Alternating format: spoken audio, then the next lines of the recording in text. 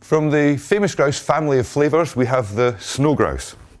Snow grouse is distinctly different in that it's a light, delicate whisky, but actually got familiar notes of sweetness to the famous grouse. It's a blend of grain whisky, which is quite unusual in many respects, but it's absolutely fantastic. It's elegant, soft, and sweet. We're going to taste it first of all at room temperature. But we do have a kind of secret serve, if you like, that we recommend. And this whisky has actually been designed to be served seriously cold, but we'll look at that in a second. It's a straw colour. It's a light, light in its nature, light in its flavour, and also relatively light in its colour, although you can clearly see it's a Scotch whisky. On the nose, the first thing I get is sweetness. The second thing I get is honey, a vanilla honey, which is typical of the snow grouse, great at room temperature. And that's supported by vanilla fudge. It is vanilla fudge, it's lovely, and creamy and soft.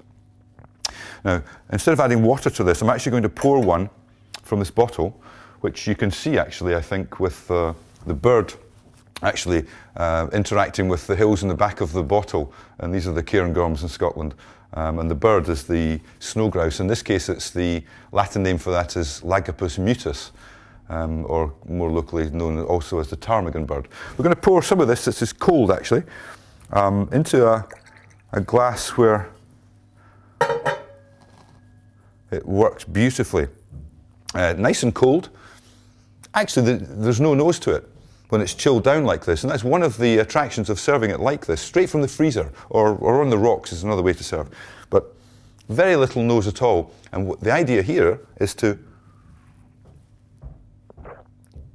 when you taste it, there's a sensory explosion as the liquid warms up in your mouth, and it is like drinking vanilla fudge. It really is lovely, but it's got that reminiscent sweetness of the famous grouse.